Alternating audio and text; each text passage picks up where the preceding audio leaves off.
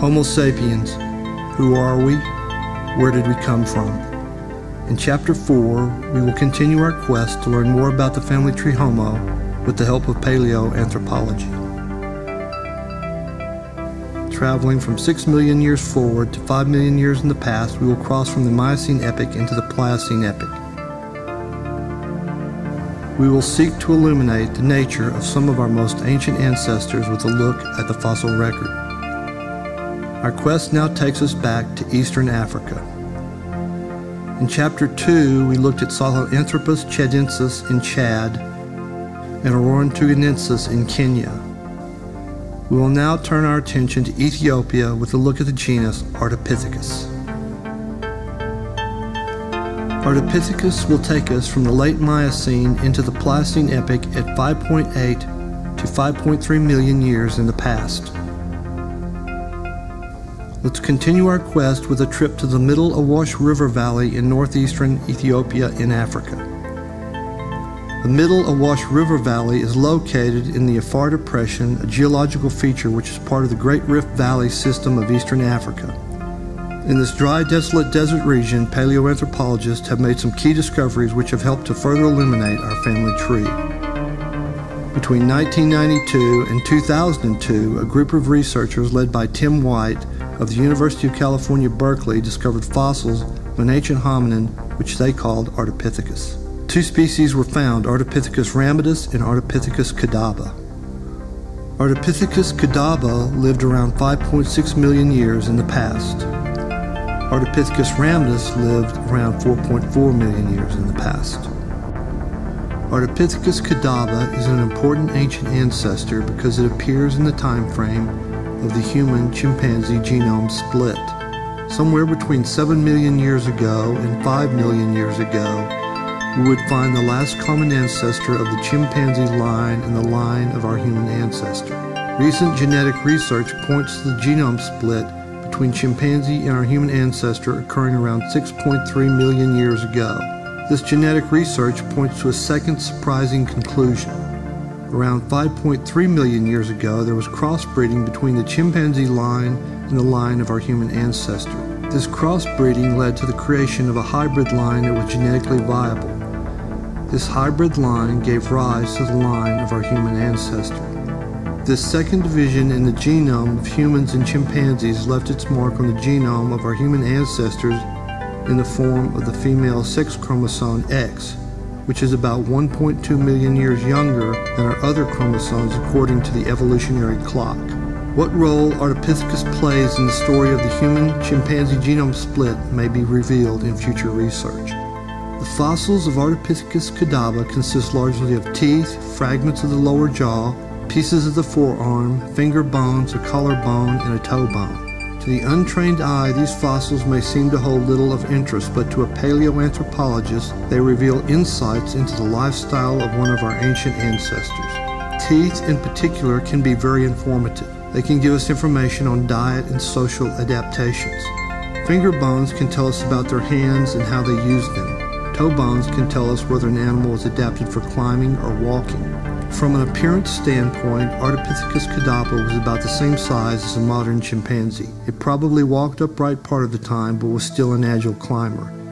It most likely lived in a forested environment with lakes or rivers nearby and swamp-like conditions present. Moving forward in time, we would find Artipithecus ramidus at around 4.4 million years in the past.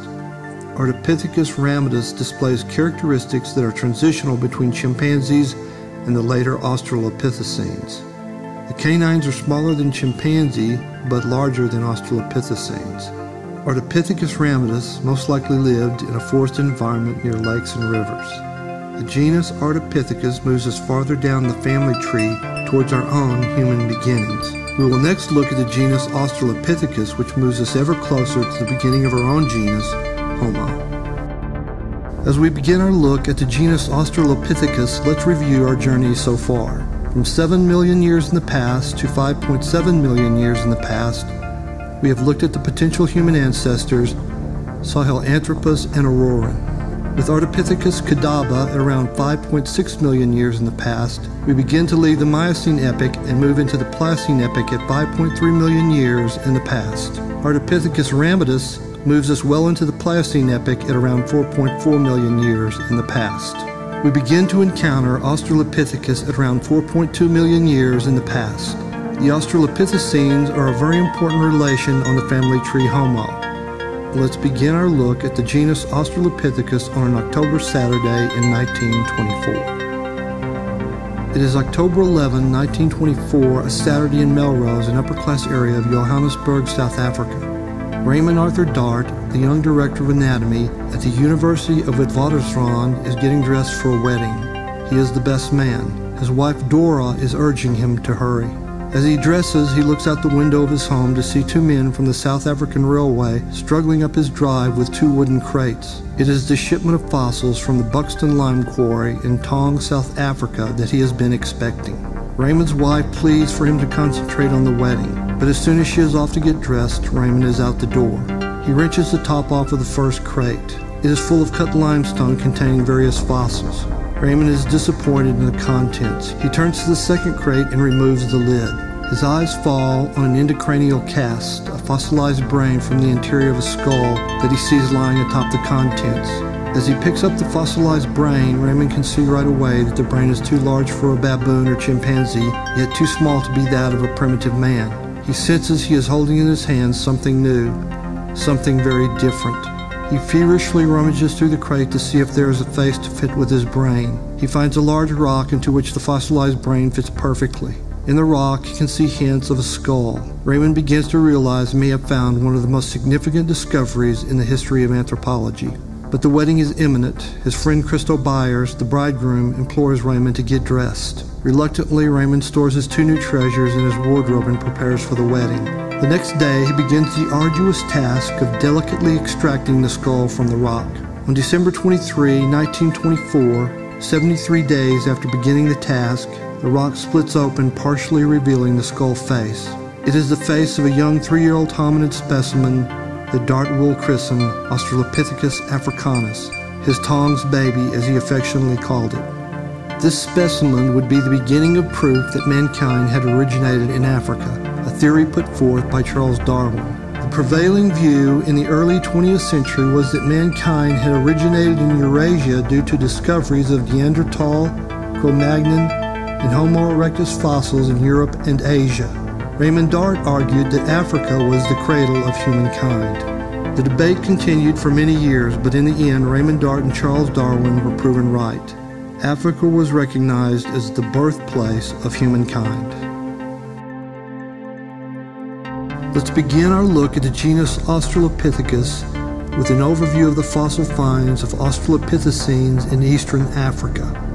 Fossils of Australopithecus have been found in Ethiopia, Kenya, Tanzania, and South Africa. In the last few minutes, we looked at the discovery of the Tong child in South Africa by Raymond Dart. The Tong child is dated at 2.5 million years in the past. In 1974, Mary Leakey discovered fossils of Australopithecus afarensis in Tanzania, which dated to 3.8 million years in the past. In 1997, Maeve Leakey discovered fossils of Australopithecus anamensis in Kenya at Kanapoi, which dated to around 4 million years in the past. In 1974, Donald Johansen discovered fossils of Australopithecus afarensis in Ethiopia dated to around 3.2 million years in the past. Johansen christened his fossil find Lucy after the Beatles' song Lucy in the Sky with Diamonds. The genus Australopithecus covers a time span from around 4.2 million years in the past forward to around 2 million years in the past. The Australopithecines ranged all across eastern Africa from present-day Ethiopia to South Africa. The Australopithecines represent a key evolutionary link in our quest to discover the beginnings of Homo Sapiens. In Chapter 5, we will continue our look at the family tree Homo and the role played by the Australopithecines in this epic tale.